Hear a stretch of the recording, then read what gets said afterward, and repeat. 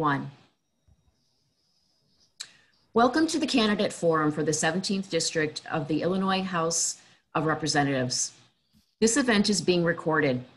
I'm Sue Swearingen with the League of Women Voters of Glenview-Glencoe. Please note that only 2 of the 3 candidates running for this office are here for this forum. All 3 candidates on the ballot for the 17th District were invited and formally accepted the date and time for this event. Candidate Yesoe Yoon's schedule has changed and she is not able to participate.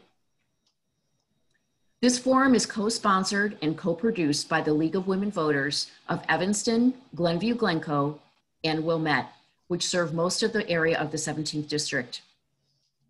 The League of Women Voters is a nonpartisan political organization, which neither supports or opposes candidates or political parties.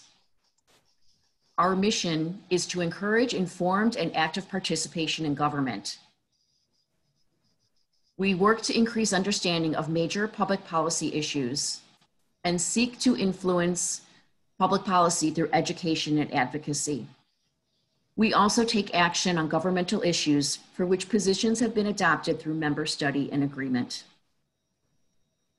The League is hosting this forum because of our belief in the principle that while voting itself is important, an informed vote is ideal. As Thomas Jefferson once said, an educated citizenry is a vital requisite for our survival as a free people. Providing this forum allows citizens to become better informed about the issues facing our community here in the 17th District and better acquainted with the candidates running for office who, once elected, will be responsible for addressing those issues. I'd like to thank our candidates for their participation.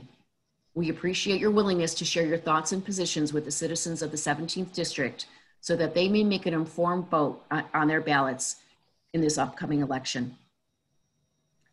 Before we begin, I'd like to point out some important upcoming dates related to the November election. September 24th, next week, is the first date vote by mail ballots will begin to be sent out. October 19th is the first day of early voting, as well as the first day secure drop boxes for those mail-in ballots will be available for in-person drop-off. November 2nd is the last day of early voting, as well as the last day to use the secure drop boxes. And November 3, of course, is Election Day.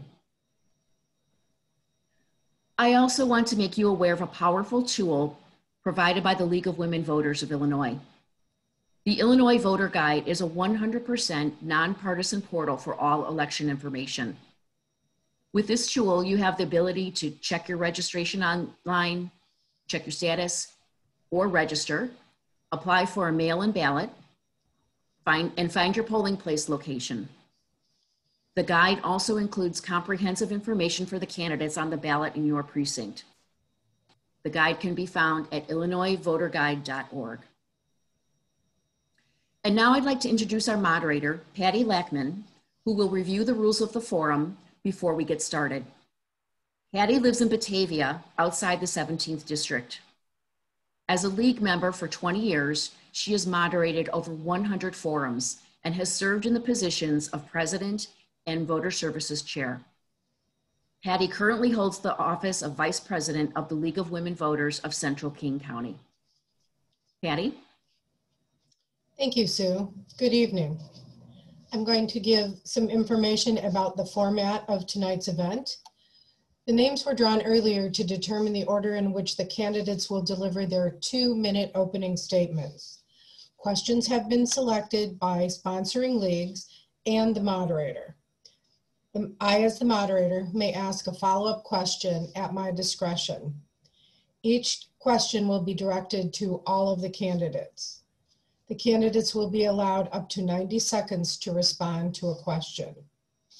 The candidates will respond to questions in alternating order. That way, no one gets all questions first and no one gets all questions last. The candidates will be allowed up to 90 seconds for closing statements. Closing statements will be delivered in the reverse order from those of the opening statements.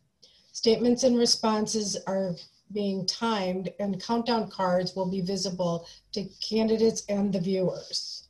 And now I'd like to have the candidates start with their opening statements. Mr. Kruger.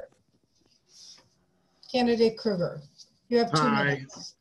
I'd like to first express my deep gratitude to the League of Women Voters, and I've been a great admirer of the League. I remember when the League sponsored the presidential debates, and frankly, I wish the League was continuing to do so. So I'm indebted to everybody's civic activism here. This is a great opportunity and a very rare opportunity for the voters of the 17th district to break outside of the two-party system that has stifled political growth and growth in political ideas. The Green Party has an annoying habit of being right about so many things. The Green Party first conceived of the Green New Deal over a decade ago. The Green Party has been right about peace. The Green Party has been right about campaign finance. The Green Party has been right about economic insecurity. The Green Party has been right on so many issues. And so, unfortunately, and I want to make it clear that I'm hard on the problem and soft on the people. So I have no quarrel, certainly no personal quarrel with any candidate in this race or any other race. But I have to point out that in a very similar fashion, as you will hear, corporate interests will extol the virtues of free enterprise. And the fact is that these interests really don't like free enterprise. They really like collusion, they like monopoly, they like price fixing. In the same way the two-party system exists to exclude political debate, to exclude divergent opinions. And that's why this forum is so important, and that's why my candidacy is such an opportunity for the voters. Thank you. Thank you, Candidate Kruger. Candidate Gong-Gershowitz, you have 2 minutes. Hi, my name is State Representative Jennifer Gong-Gershowitz. I ran for office in 2018 for the first time in the wake of the 2016 presidential election that fueled a wave of women who ran for office to defend the core values that our mother's generation fought so hard to achieve. I believe in a woman's right to have agency over our bodies and our lives, and I voted to pass the Reproductive Health Act codifying Roe versus Wade and protecting choice in Illinois, no matter who is in the White House or who is in the Supreme Court. I am the granddaughter of Chinese immigrants who fought deportation under the Chinese Exclusion Acts. And as Trump was putting kids in cages, I stood up as the only immigration lawyer in the Illinois General Assembly to introduce and pass 3 bills to provide humanitarian protections for immigrant children and access to justice for all immigrants in Illinois. I believe in science, and as a member of the Green Caucus, I am proud to have a 100% environmental voting record from the Illinois Environmental Council. I co-sponsored legislation to put Illinois on track to achieve 100% renewable energy by 2050 through investments in green energy jobs with a focus on equity. My family knows the tragedy of gun violence, which is why I believe in common sense gun safety reforms. I co-sponsored the Fix the Void bill to keep guns out of the hands of those who should not have them. COVID-19 has exposed deep systemic inequalities and a dangerously shallow safety net. People are losing their lives and their livelihood. That's why I voted to increase funding for public health, including $416 million for COVID-19 testing and fully funded unemployment for those facing layoffs and furloughs. We passed legislation to help our schools meet the need for expanded e-learning and increase protections for essential workers and first responders on the front lines of this pandemic. Thank you. And now we'll go to question number 1. And we'll start with candidate Gong-Gershowitz.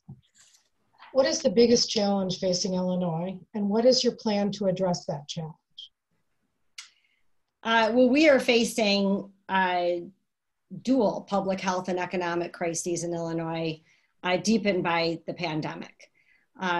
Illinois' financial problems existed before the pandemic.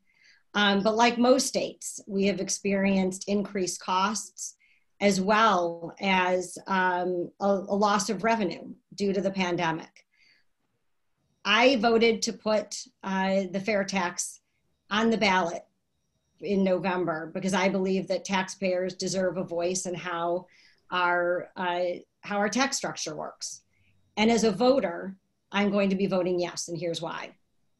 I believe that a graduated income tax is the fairest and most sustainable way to address public education and public safety in Illinois. I think, frankly, it is unfair to expect a bus driver and a billionaire to pay the same income tax rate. And our reliance on property taxes to fund public education in our state has led to deep inequalities in our public education system, where the quality of a child's education depends on their zip code. I believe that we need to reduce the reliance on property taxes to fund public education in our state, and a graduated income tax would give us the flexibility to ensure that those who can afford to pay more are the ones who do, and that we don't overburden the middle class. Thank you. Candidate Kruger, same question. From the perspective of state government, the budget crisis is the most urgent crisis facing the state government. However, the biggest crisis facing the citizens of Illinois in the 17th district is a tsunami of debt and defaults and bankruptcies that are about to hit our small business community and our professional class. And even though the 17th district is a comparatively affluent district, there are going to be shockwaves from the CARES Act. And the CARES Act was a almost unanimous giveaway to the wealthiest corporations and individuals in this country, to the detriment of the people in this country. And not a single member of either establishment party stood up to oppose it. Actually one Republican from Kentucky stood up long enough to make them actually call a vote. So the CARES Act and the tsunami of debt that's about to fall, I would amend debt collection practices. I would amend the mortgage foreclosure law. I would amend, pass the California Rosenthal Act, which gives consumers more leverage and more rights with lenders. Thank you. Next question, and we'll start with candidate Kruger. What specific recommendations do you have for ethics reform in the Illinois legislature? So I think that Senator Elizabeth Warren has a pretty comprehensive ethics package. I believe I'd support an analogous legislation on the state level. The question is, and when we get into the details of policy, my first question is, do we have the resolve? Do we have the resolve to pass ethics legislation, or will it be whittled away? And I remember when Governor Rod Blagojevich was elected, and one of the first things he tried to do was to pass ethics legislation, and the General Assembly stifled him. So that was kind of ironic, the way then Governor Blagojevich turned out. I think the policies are out there. I think we need courageous leadership to pass those policies. But for a start, I'd say Senator Warren's is a great start, and she's a great policy analyst and a great thinker along those lines of public policy. Thank you. Candidate Gong-Gershowitz.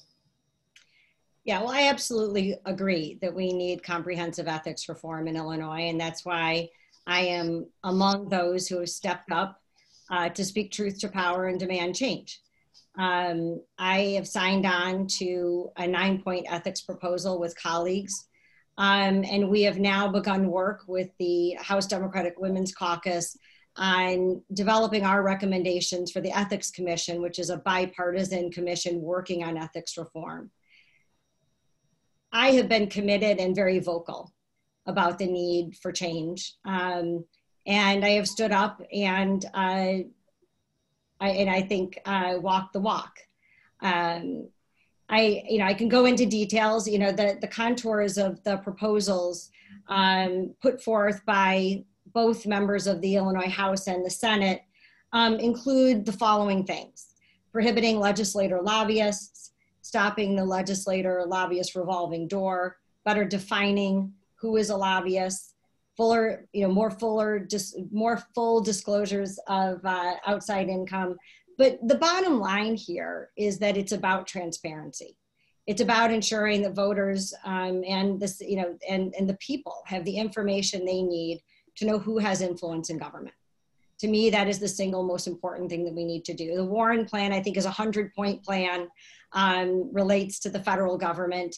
And I agree that it's worth looking at that and seeing what we can borrow for Illinois. Thank you. Next question, and we'll start with candidate Gong-Gershowitz. How would you address Illinois' revenue shortfall, especially in light of COVID-19, including plans to raise more revenue and how to prioritize spending? Yeah, so, as I said previously, we have a choice to make on the November ballot, and that is whether or not to change from Illinois' current flat tax structure to a graduated tax structure, which is what the federal government and the vast majority of states do. I think it's important to remind everyone that Illinois has had a flat tax since 1969, I believe, when Illinois imposed an income tax, and that we are constitutionally mandated right now, to charge a billionaire and a bus driver the same exact rate. And when you just look at what state government does, the two biggest buckets, once you back out the above the line expenses, the two biggest buckets in our budget are Medicaid, which is healthcare for the poor, and education. Cuts to education over the last 2 decades have resulted in rising property taxes. The state has essentially 2 sources of revenue: sales tax and income tax. Property tax is levied locally by units of local government, like your schools, your municipal government, and it stays local. So we need to take a look at transforming the way that Illinois derives its revenue and spends. And I think this is a critically important step towards modernizing our tax structure. Thank you. Candidate Kruger. So that's all true. The problem is that the General Assembly has squandered their political capital with the voters by doing this over and over and over again, and taking money and using our promises to our state workers, their pensions, and going in the hole. And the middle class and middle income people are terrified of this, and opponents of the fair tax, and I support the fair tax, and I'm voting for the fair tax. They're not going to support it because they're scared to death, and they'll be fear-mongered by the other party. Now, the problem is when they look at IllinoisSunshine.org and they look at the donor list for the Illinois politicians, they're going to say, look who's really governing you. It's fossil fuels, it's pharmaceuticals, it's payday loans. And you can go, and I urge anyone seeing this program to go to IllinoisSunshine.org and look at the history of donations to each one of these candidates. So that's our problem. And that's also the problem with ethic, because as long as we have a donor-dominated system, we're going to have ethical lapses. Thank you. What would your approach be toward fixing Illinois' pension funding? Candidate Kruger.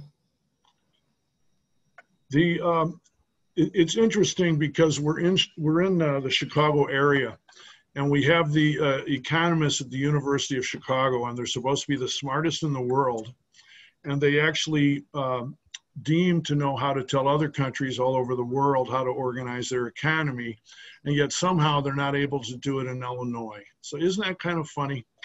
But you're asking an actuarial question to essentially laypersons. So the representatives are mostly laypersons. That was what was so great and interesting about State Senator Daniel Biss, is he was a mathematician and he actually had a sharp pencil and he could figure this out. But all of this is going to be subject to collective bargaining. And in collective bargaining, you have economic components, you have a component of work rules, and you have a component of due process for union members. It is possible, working with our labor unions, that we can come up with solutions. Could be buyouts, could be early retirement, could be working later. But it's going to have to, unions are going to have to be involved, and we're going to have to keep our promise to Illinois state workers. Thank you. Candidate Gong-Gershowitz. Yeah, Illinois' pension problem has developed over 40 years, and frankly, there just is no silver bullet. Several state Supreme Court decisions have held that the General Assembly cannot unilaterally reduce a benefit once it's already accrued. The bulk of our pension debt really resides with Tier 1 pensions. And the General Assembly passed Tier 2 in 2010. And all state employees beginning in 2011 are in Tier 2. Tier 2 has increased employee contributions and has significantly reduced benefits. In fact, many have said that Tier 2 is as low as we can go under the federal safe harbor provision. So, you know, the solutions are going to have to come from responsible financial management moving forward. For decades, the General Assembly has failed to make its pension payment in full each and every year. I've only been in the General Assembly one term, but it's something that I felt strongly about. In voting for the budget last year, I insisted that we make our pension payment in full, that we ensure that our pensions, you know, we don't skip pension payments. And the other thing that's an important first step is to begin to consolidate some of these pension systems, which we did. We consolidated police and fire, and I think we need to do more of that so we can take advantages of economies of scale. Next question. If the fair tax amendment passes, how would the additional revenue be spent? If it fails, what is your plan to address the state's debts? We'll start with Candidate Gong-Gershowitz. I'm sorry, so your question is, how would I allocate additional revenue from the fair tax? Yes. Well, I would use additional revenue from the fair tax to do two things. One, to pay down our to pay pensions, and two, to invest in education. Education is one of the most important drivers of our economy. It's also core to our future. One of the reasons why I personally think have seen drop in enrollment in Illinois universities over time is that we haven't properly funded them. I would invest in higher education. I would invest in our community colleges. One of the things that Mr. Kruger and I agree on is the need to ensure that community colleges are available to everyone, and that everyone can afford to attend them. And one of the things that I'm working on in the House Progressive Caucus is evaluating the possibility of making our community colleges free. We need to ensure that people have access to the education that they need to participate in our economy. So these are the things that I would focus on: early childhood, education, and getting our state back on the right financial footing by addressing our pension debt. Thank you. Candidate Kruger. Well, the fair tax really has to pass. If it doesn't pass, there's going to be terrible regressive and more draconian cuts and regressive taxation. I also favor the LaSalle Street tax, which is a $1 tax on trades on our three exchanges, which the average contract is over $200,000. So a $1 or even $2 fee on those contracts would raise significant revenue. And although I am against flat regressive taxes, there are some activities that are so destructive and so toxic to the environment that I think they should be looked at, and that is plastics and disposable packaging. So I would favor taxing that because we simply have to get away from that kind of behavior. I'm also, frankly, looking at the idea of the what I call the diabetes tax. It's actually the sugar tax. It's what Tony Preckwinkle tried to do.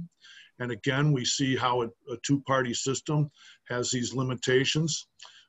John Daly sabotaged the sugar tax under the brunt of avalanche of money from the soft drink industry and the sugar industry. And we have our most vulnerable communities have diabetes at an epidemic rate, and the public health cost is enormous.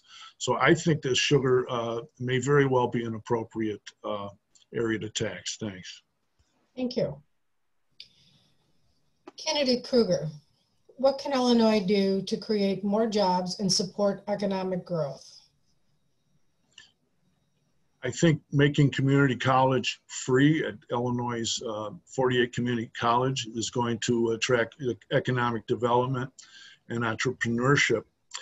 And I think we need to move toward debt free. We've already heard from both candidates that we favor that. When I say debt free, it doesn't mean that people can't engage in various forms of service. I think it's a positive thing for young people to engage in service and to lower the cost. And so when I talk about a debt-free education, I would include those options in a transitional manner. To attract people, we have to invest in human capital and adding trade schools, vocational schools, and coming up with reaching the conclusion that everybody doesn't have to go to college, and it's not the only way to progress as a state. We can bring back industry, and this is where, as a Green, I can agree with Republicans when they're right. I can agree with Democrats when they're right. We should bring back manufacturing. We should bring back supply chain. You hear a lot of talk of supply chain since so many of our contact and our imports overseas have to undermine the security of our country economically and even strategically. Thank you. Candidate Gong-Gershowitz.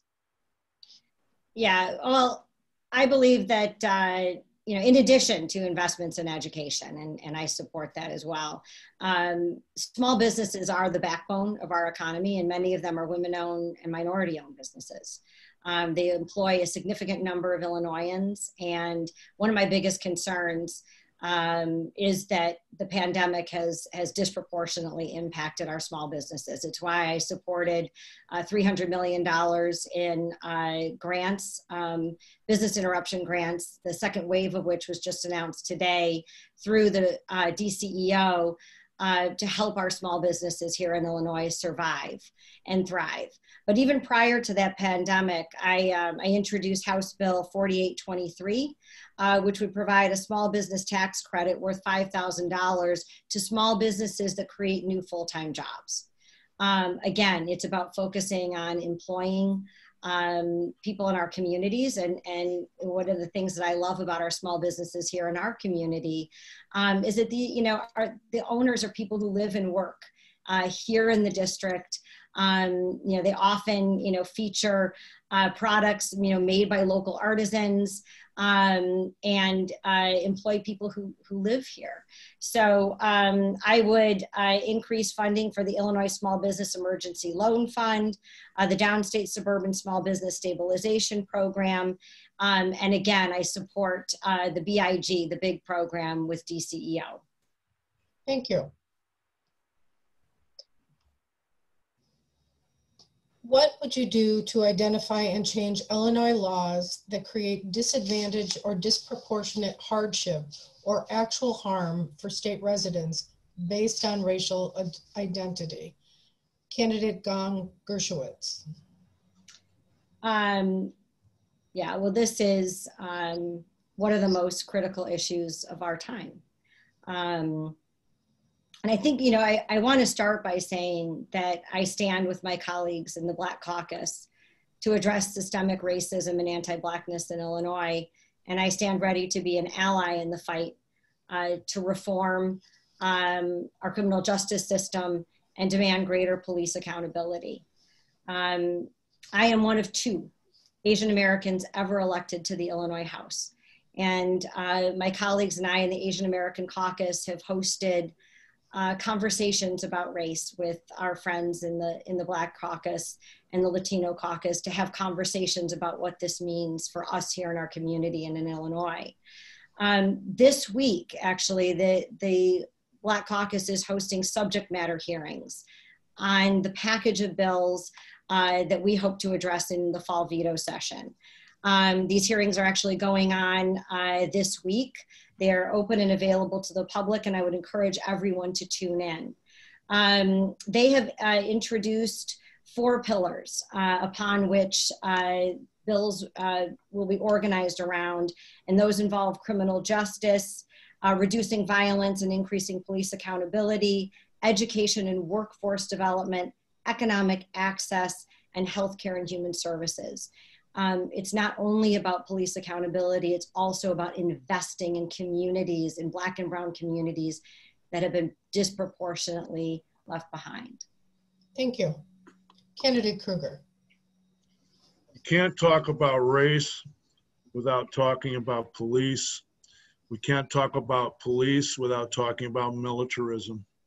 And we live in the most militarized society on the face of the earth. And it's been going on for almost 20 years now. And our soldiers, many of them become police.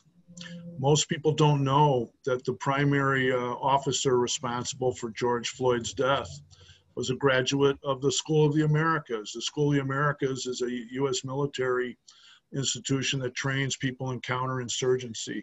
It trains people overseas to destabilize governments and to overthrow governments.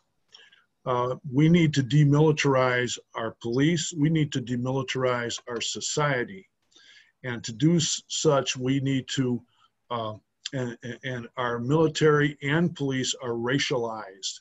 And they're racialized because the people who we end up killing are Black and brown people.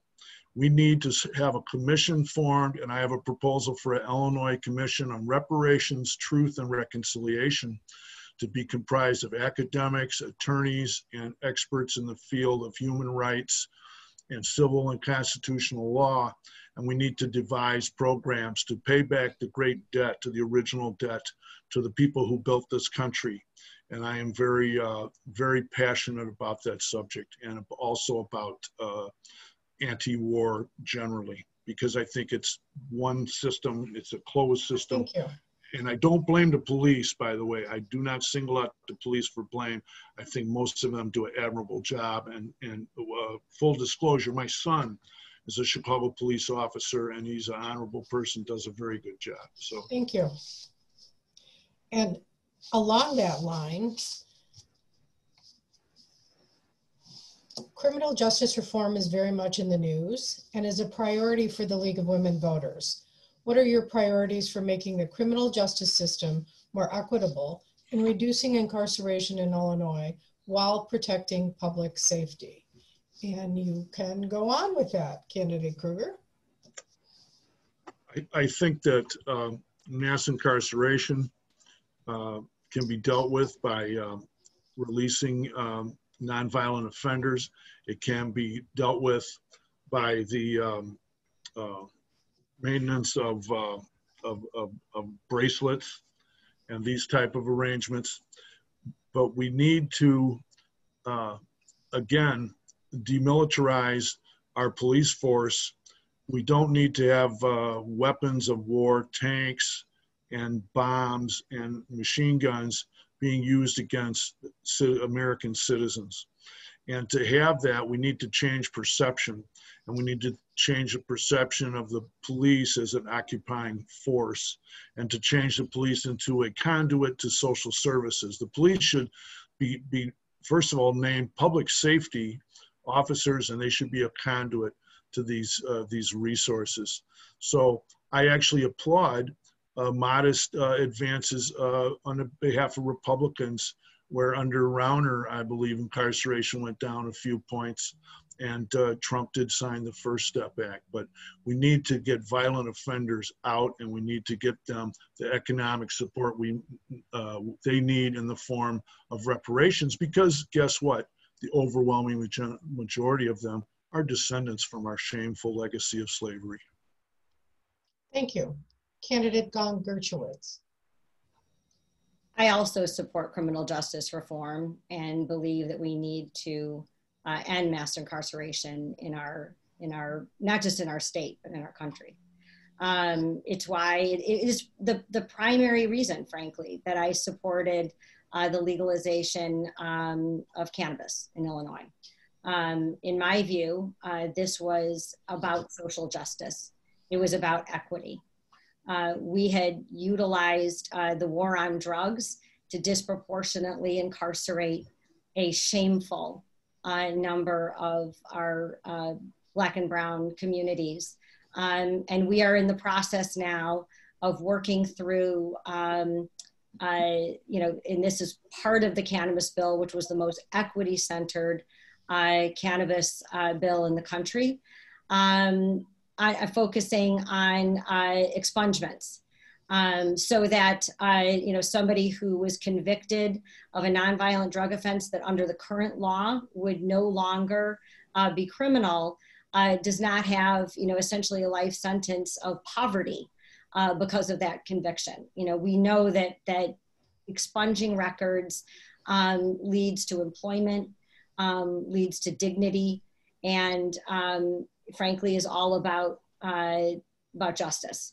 And so I fully support efforts to make sure that we complete the process of expunging records for those whose offenses would no longer be criminalized under current law.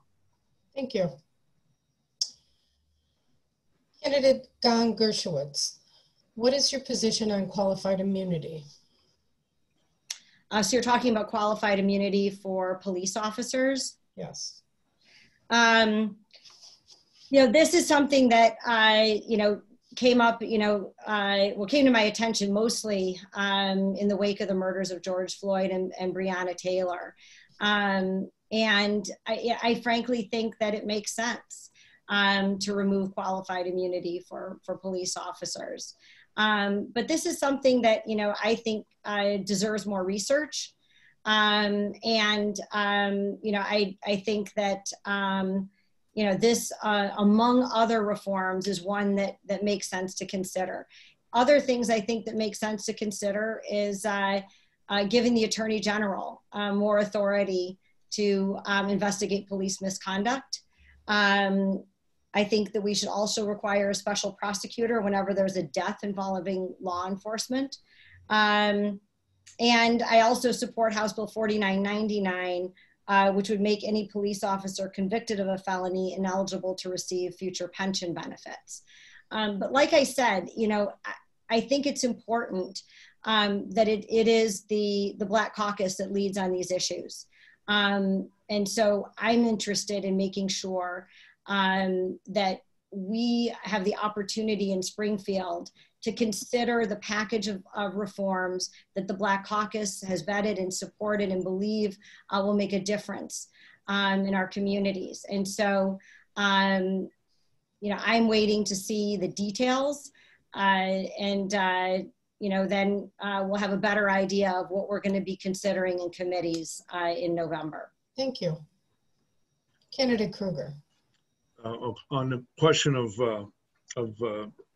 immunity, qualified immunity, I'd be remiss if I didn't just toss in end cash bail was another. And ending cash bail is a very important facet of criminal justice reform.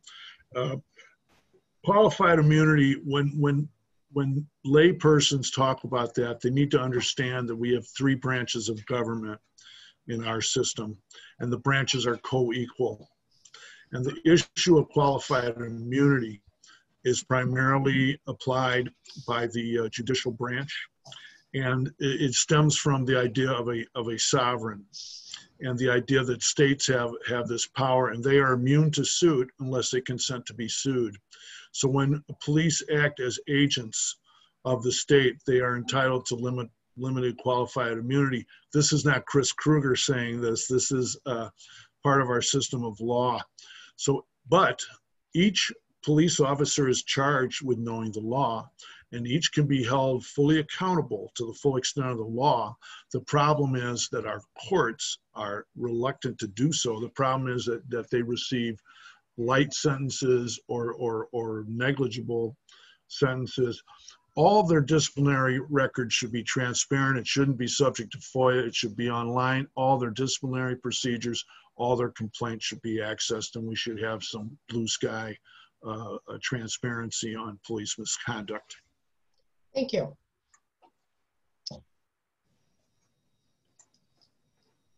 What are your priorities for protecting the quality of air and water in Illinois? Candidate Kruger. I think, and this is again a case study, and I am a bit of a broken record because I'm going to continue to say that when the two establishment parties are donor-dominated, donor-centered organizations, they're not going to be able to do any significant proportion of what they, I believe, fully intend to do, but they're not going to be able to. There's a substance that's in food packaging, for example. It's called PFAS, P-F-A-S, or another in that same family of chemicals called PFOA. They are in food packaging. And when you eat, and if you go to a carry-out restaurant, and not just a fast food, but even an upscale restaurant, you ingest this material into your body. And like other types of chemicals, it doesn't leave your body. It accrues in your body, okay? And it's being found in Lake Michigan water. It's being found in landfill, and it's becoming what the industry calls an emerging contaminant. The parties can't do anything about it. We need to tax plastic. We need to label PFAS. We need to stop taking money from fossil fuel and the industries that produce these substances. And we need to count all the costs, all the hidden costs, economists call externalities, which are the costs of remediating toxins and remediating pollution from fossil fuel and the chemical industries. Thank you. Candidate Gong-Gershowitz. Yeah, so I mean, first I want to address, I think the original question was related to air or climate. And I think the single most important piece of legislation in the General Assembly today to address climate is the Clean Energy Jobs Act. And I am a co-sponsor of the Clean Energy Jobs Act, which would commit Illinois and put Illinois on a path to 100% renewable energy by 2050, would decarbonize our public transportation sector, and reduce our reliance on fossil fuels. So, and then, separately though, I just heard this week actually about the PFAS contaminants in Lake Michigan, and frankly in our water supply. The Illinois EPA announced today that they are beginning an investigation into that particular issue. I have also been the House sponsor of House Bill 4888, which is the Illinois Drug Take Back Act. This is a bill that I've been working over a year on. It has a broad coalition of support, and I'm working to get it passed so that we hold manufacturers accountable for the entire product life cycle. It's an extended producer liability model where the drug manufacturers that create the chemicals are responsible for their cleanup through the product life cycle. And I'm committed to getting all of those things passed. Thank you. How do you intend to help Illinois keep its promise to improve school funding continually under the evidence-based funding law, which is intended to end years of inequitable funding in Illinois? Candidate Gong-Gershowitz. Yeah, so the evidence-based funding formula was passed in 2017. And it is only 2 years, in terms of its implementation, and we've already seen that it's beginning to work. That the money is going to Tier 1, Tier 2 school districts that are below adequacy, and I fully support funding the evidence-based funding formula every single year. In my first term, we put $350 million additional dollars into EBF. This year, because of lost revenue due to COVID-19, I fought to hold funding flat to FY20 and make sure that we held schools to their base funding minimum to protect gains that we have made since 2017.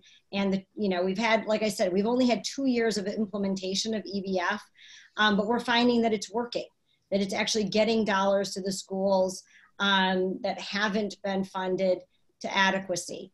The thing that's revolutionary about EBF is that it looks at the cost of educating the child. So for example, if a child is ESL or lives in a community that lacks resources, it looks at the cost of educating that child. So I have been on the front lines of making sure that we continue to fund EBF, and I will continue to do so. Thank you. Candidate Kruger. The problem is, how do you keep the flight from the public to the private schools? You have to rebuild public education. And I will frankly have to bone up on the EBF. It sounds like it's a good thing. It worries me greatly that there are such forces undermining public education, and that, for example, the mayor in the town where I live, kids go to private school. The mayor of Chicago, the last 3 or 4 mayors of Chicago go to private schools. There is such a dearth of support for public education. And it's almost reversing what it is. It's a resegregation. Brown versus Board of Education was the most important decision in the 20th century, arguably. And it held that people are entitled to free education, and that segregating people on the basis of race had a de facto a discriminatory effect. So we need to have economic diversity. We need economic rights. We don't need means-tested programs. We need economic rights, and an education beginning right now through community college and working to debt-free baccalaureate education has got to be a right for all Illinoisans. Thank you.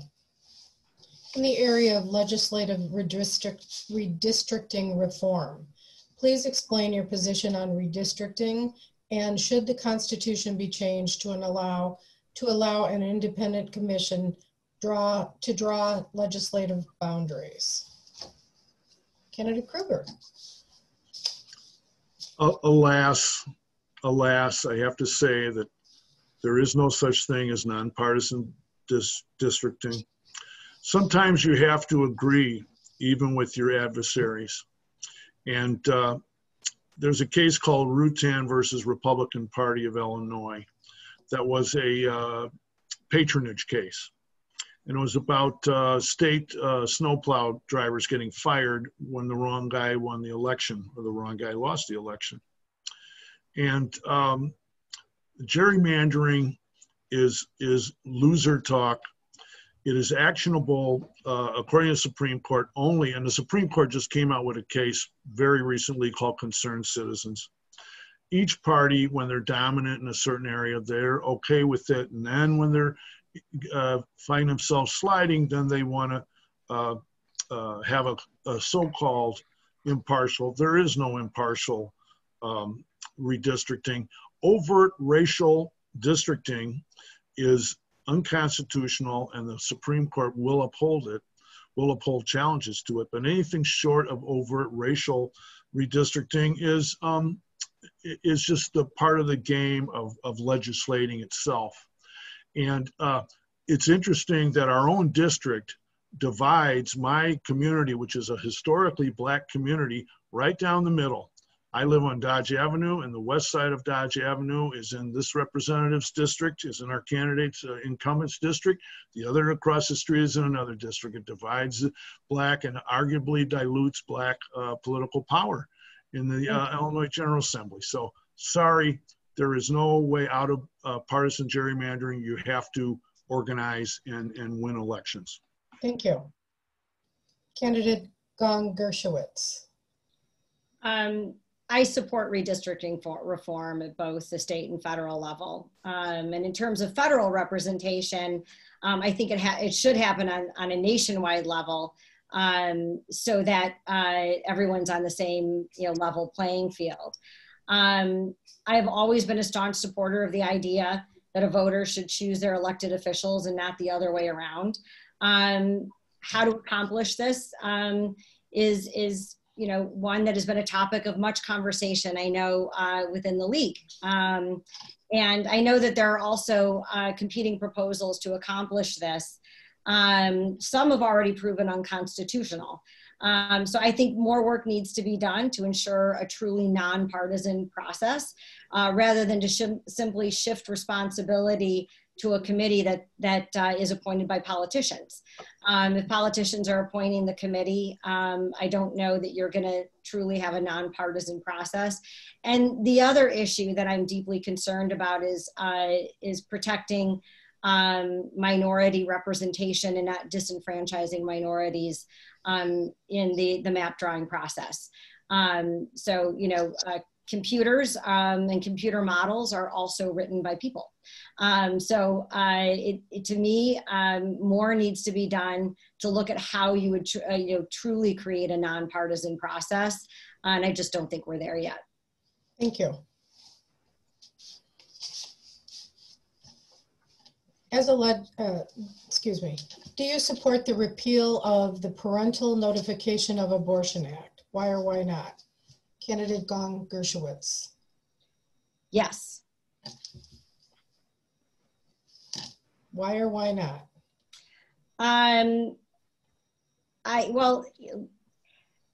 This is to me just again a question about fundamentally who should have agency over their own bodies and their own lives. Prior to coming to the General Assembly, I spent over 2 decades representing women and girls in gender-based persecution cases. I handled one of the first child trafficking cases in Chicago, and I have seen the devastating effects of women not having agency over their own lives. In my view, if we could legislate a parental relationship where a woman felt comfortable talking to her parents, that might be a different story. My feeling is that you cannot legislate those things. And in my experience, representing girls and women who have experienced trauma, if they cannot tell their parents, there is a darn good reason.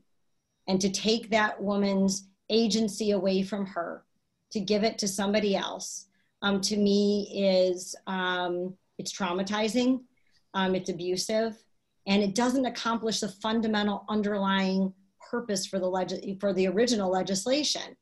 So to me, it causes more harm than good. Thank you. Candidate Kruger. It's a thorny issue, and if I understand it correctly, I read the ACLU position on it. The problem is that if a minor child is seeking an abortion and a physician touches that minor child, there's an issue of her capacity to consent. And so that's the thorny issue, and physician could be sued, physician could be in trouble unless a parent was notified. My understanding further is that it's a notification, not a permission statute. So it requires notification. It doesn't require permission. So to me, it is a thorny issue. I fully support people having agency. However, there is an age of consent and an age of agency. So that's my position on that. And if it is the case that it's a notification statute and not a consent statute, I think it's, I think we're kind of stuck with, we do have parents, and parents do have the right before someone touches their child, before a physician performs a procedure on their child. Thank you. How well is Illinois doing managing the legalization of recreational cannabis, including protecting public safety and providing equitable opportunities for entrepreneurs to enter the business? Candidate Kruger. Well, I'm quite sure that the opportunities are not equitable, but perhaps I'm wrong. But I'm glad that a alder person in the city of Evanston has an initiative to tax cannabis sales and to use that to remediate some of the effects of racism. And I support that conceptually. There are legitimate social costs with the use of marijuana. People that use marijuana, and full disclosure, I used to use marijuana. I haven't in quite a few years. There are effects. There are people more likely to have mental neuroses and even psychoses. So there's effects, and those effects should be addressed just like we do with alcohol, just like we do with tobacco. It's fair game for taxing the social costs. Again, this gets back to the hidden costs or externalities I talked about in response to another one of your questions. So cannabis is adult stuff. It's serious stuff. It should be recreational. And it's preferable, I suppose, to people taking opioids, because the opioid industry opposes legalization of marijuana. So if the pharmaceutical industry opposes it, it's probably a good thing. So we need to tax it to remediate the social costs of people who run off the tracks using marijuana. Thank you. Candidate Gong-Gershowitz.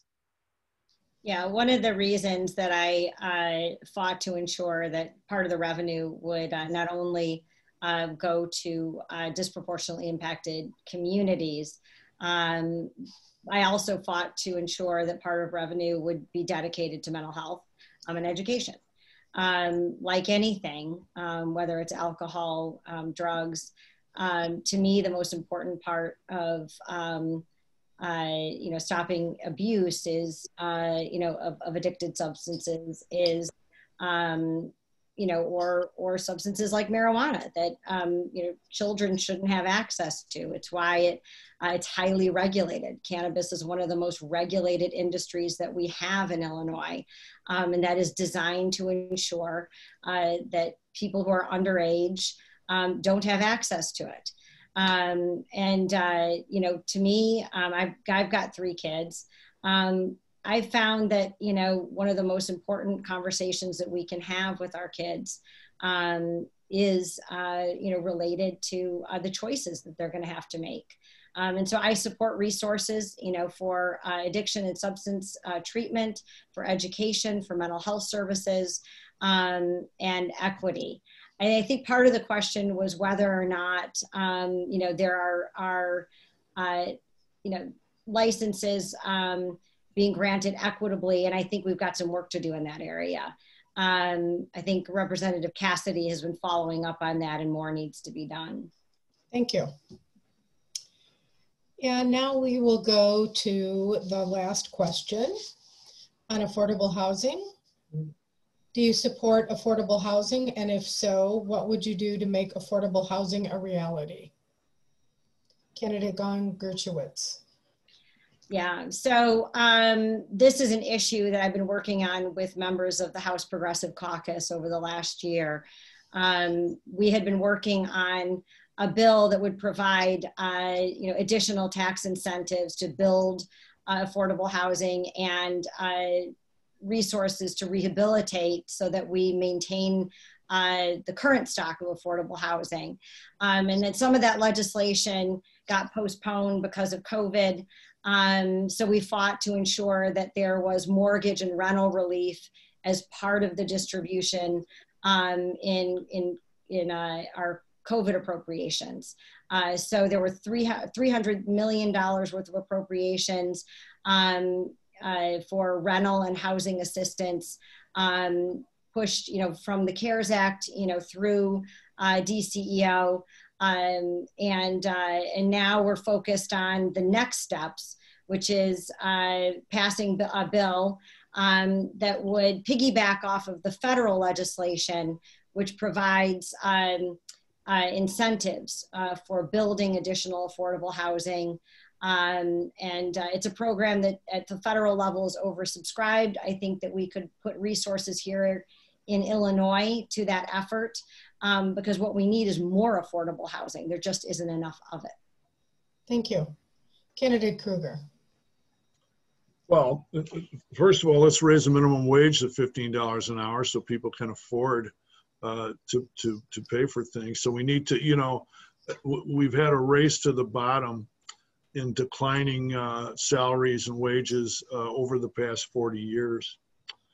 But I've seen aspirational housing statutes not work very well, housing ordinances not work very well. I saw in the city of Evanston, the African-American population has declined in the city of Evanston over the past decade.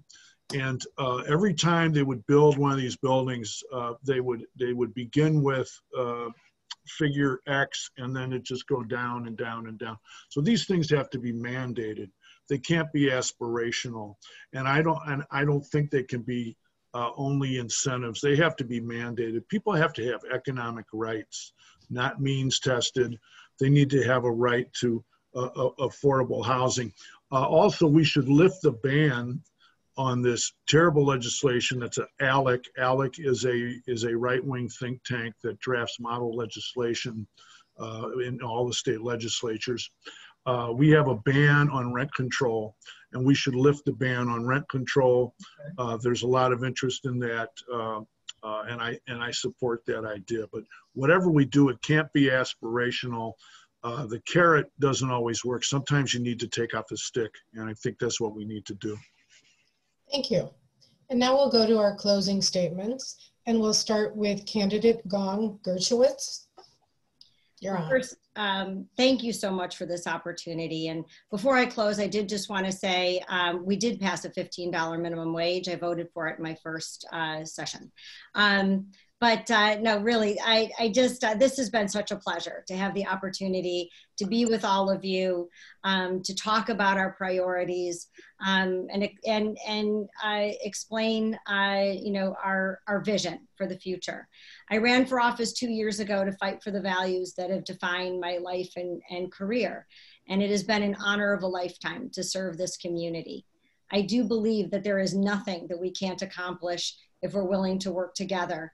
I reached across the aisle to pass 3 immigration bills with bipartisan support, something that people didn't think was possible.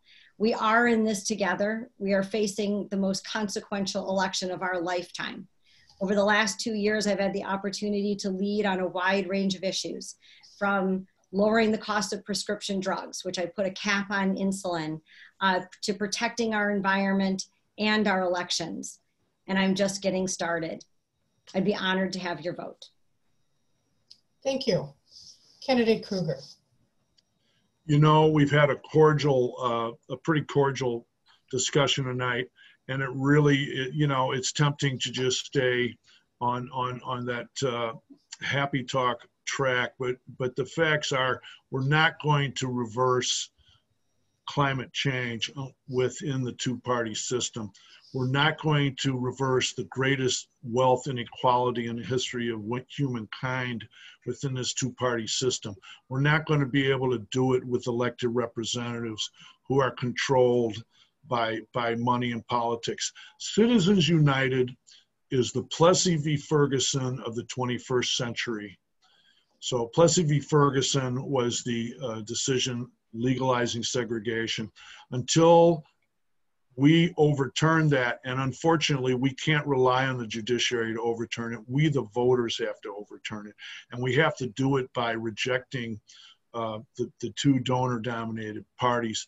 Go to Illinois Sunshine, read the spreadsheet, see who's actually governing this state, and then you'll see. And I think everybody here, I thank everybody here for their civic commitment and involvement. I appreciate the opportunity. I'm not supposed to be here, by the way, because historically the Democratic Party has done everything in its power to keep us out of the debate and out of the election. So people have a real choice, a genuine choice this time. They should exercise that choice, especially in Illinois, where we see such a history of corruption.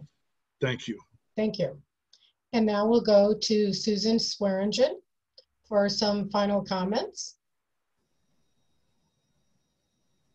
Thank you to our candidates, Mr. Kruger and Ms. Gong-Gershowitz, to our moderator, to the League of Women Voters of Evanston, Glenview-Glencoe, and Wilmette, and of course to you, our viewers.